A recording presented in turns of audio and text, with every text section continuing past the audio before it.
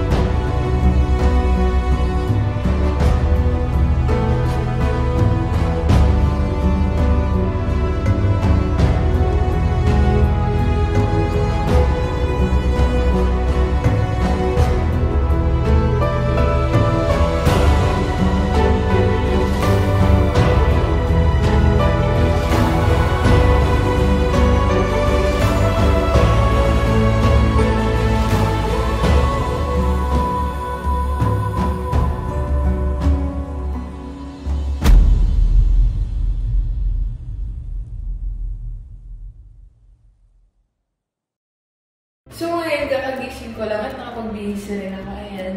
Una akong ginagawa, pagkagising ko, ay naghihilamos ako ng love bomb soap ng Fab.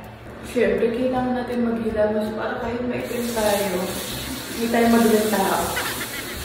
So, ang gamit ko ngayon ng love bomb soap, ang glow up set ng Fab. Para malinis, kailangan magsabon namin.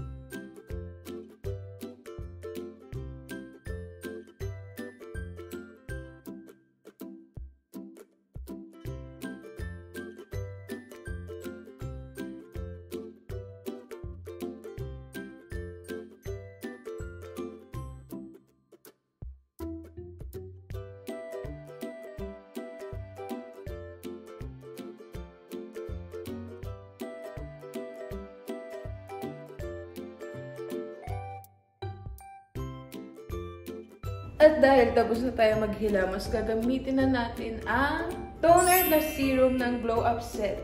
Ayan siya.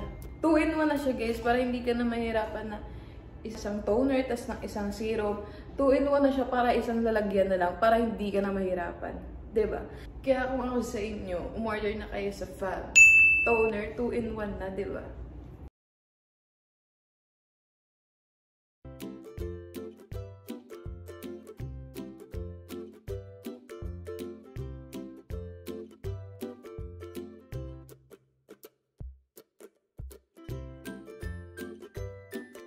So, after naman nun, meron tayong UV Slayer. Ayan, moisturizer plus sunscreen. 2-in-1 din to guys. Kaya order na kayo sa Fab.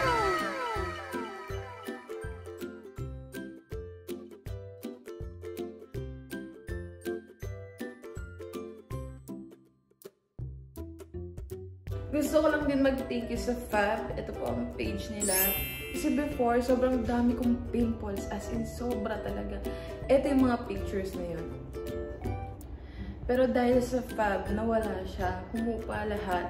At hindi na ako masyadong nagkakaroon ng tigyawat. Kaya, thank you so much sa Fab. Merong dalawang skincare ang Fab. Isang glow up set at isang blooming set. Yung glow up set, yun yung ginagamit ko. Kasi para yun sa may mga acne, may mga pimple at mga pimple mark.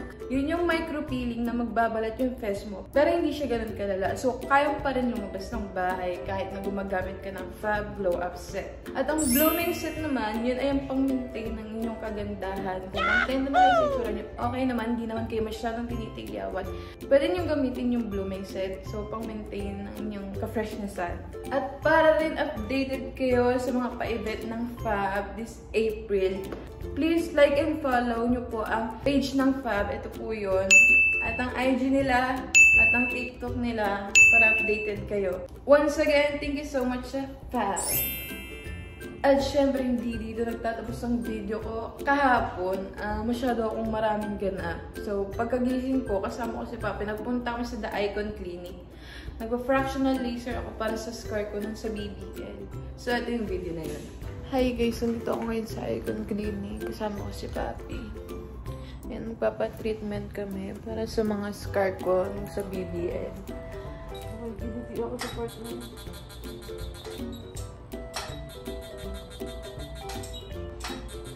Ayan na. Ito. Ay! Kiliti yan. Ayun, diba? Hindi naman siya masakit at nakiliti lang ako. Kaya kung gusto niya mawala ang mga scar nyo, punta lang kayo sa The Icon Clinic.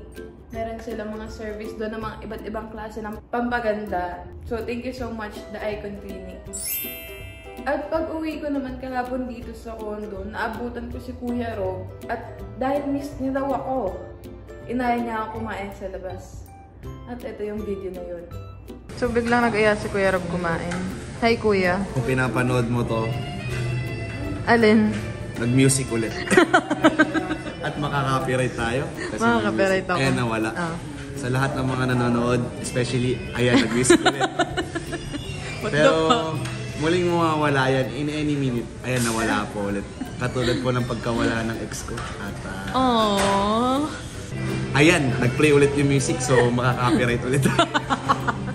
Pangatlong beses na po yan, ayan, nawala po ulit. Kasi 3 beses po ako nawalan ng jowa last this year. Nawalan ka ba? For 1 year. 3 beses ako nagka-jowa, pero lahat sila. Yung isa kasi hindi nawala, pinaubaya. Huwag na natin pag-usapan. Ikaw ang nag-open sa ex. I know. And it's been tough. Lately. Wala naman akong sinasabi. Kaya tawanan pa ako ng mga waitress din. Alam mo naman, nakakatawa yung pinagdadaanan ko. Hindi nila alam pinagdadaanan mo, no? Pero kasalanan mo naman. Pinagdadaanan ko. Hindi. Sige, serve mo lang. Yan lang? Hindi mo ba pwede ilagay sa kanin? Ilagay mo na sa kanin. Ibigay mo. Alam pa ka, lungkot naman. Ang lungkot naman ng love letter. Ilagay mo sa kanin. Ikaw naman, Tony. Ba't si Tony? Ikaw naman. Ba't si Tony? Nanay mo si Tony, Nakita niyo naman, diba? Sobrang drama ni Kuya Rob na parang iniwan siya ng ex niya. Hindi naman siya iniwan, pinabayaan niya kaya. Pero okay lang yun, Kuya Rob. Makakahanap ka rin ng para sa'yo. Pero baka hindi na si Tony yun. Kasi meron na siyang Vincent. At pagkatapos naman na nagpunta kami sa palasyo para bisitahin ng aking Lovey Dubs. Lovey Dubs. Lovey Dubs. Say hello. Say sorry. Love mo ba si Mikmik? Love mo ba si Mikmik? Kiss mo si Mikmik. Kiss. I love you po. Love you. You say I love you. Ina, say I love you, Mikmik. Love you, Mikmik. Hindi ko si Ina. I love you, Mikmik. Lakas. I love you, Mikmik. I love you. Hindi ikaw. I love you, Mikmik. Love you, Mikmik. Saka pa hindi rin ikaw. Love you. Love you po, Mikmik. Love you po. Love you po. Bye. Ano?